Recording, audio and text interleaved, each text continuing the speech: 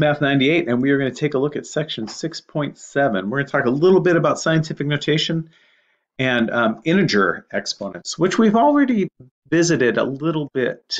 X to the 7th over x cubed, x squared. So we know that we have a fraction, we have an exponent over an exponent in the same base we can subtract. So this is the same as this, which is this, and this is the same as that, 2 minus 5, not written well, negative 3. We also know that since all that weight's in the bottom, this is the same as 1 over x. And so, like we said in an earlier lecture, if we have something to a negative exponent, it's the same as that over the fraction, right? A negative exponent means repeated division instead of a positive, in contrast to a positive exponent, which means repeated multiplication.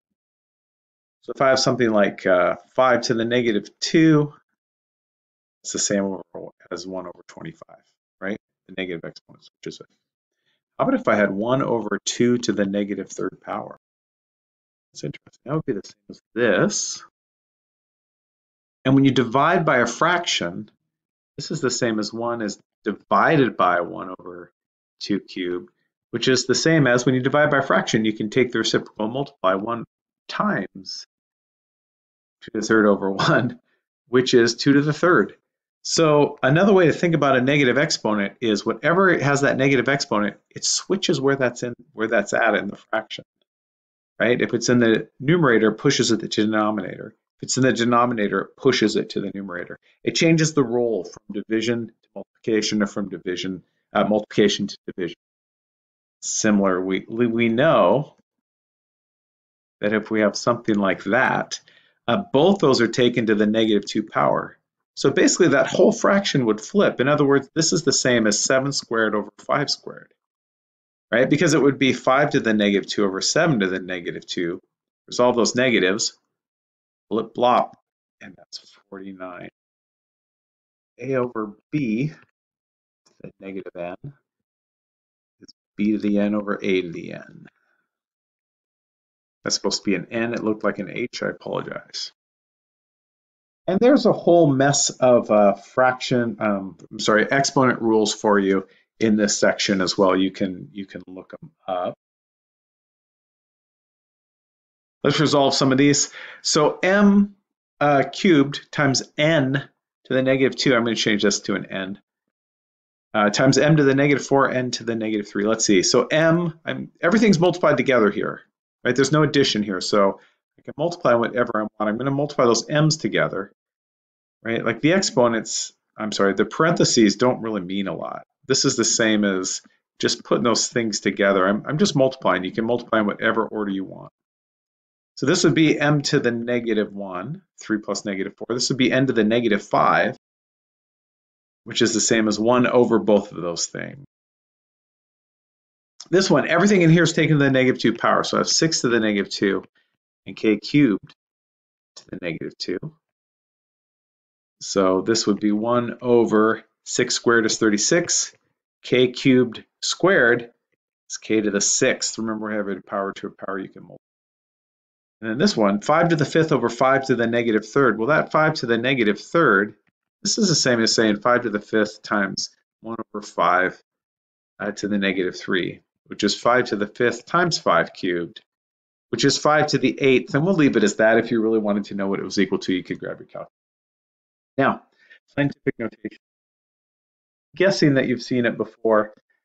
So this is 6.8 times 10 5 times, right? So every time you multiply by 10, a decimal point moves one place to the right. So this is basically 6, and then that decimal place is going to move 5 places. So 1, and then we're going to fill in with zeros. 2, 3, 4, 5. Right? 1, 2, 3, 4, 5. So that's equal to that. And then this is, that was supposed to be a 9. 9.21 times 10 to the negative 7. So this is 9.21 divided by 10 7 times. So that's going to move to the left 7 places, and fill in with zeros. 1, 2, 3, 4, 5, 6, 7. So that's equal to that. Scientific notation, moving it to the left moving it to the right. Really big, really small. That's an L, not a 1 over. So if I had a number like 0.00000019 or a number like 42, I could write this as 1.9. Scientific notation, we always write it as one significant digit that's not a zero and then point the rest of it that aren't zero. So 1.9, think of how many places I moved this. 1, 10 to the negative 6, because it's little. And I'll say this one is 4.2. 1, 2, 3 times 10 to the ninth.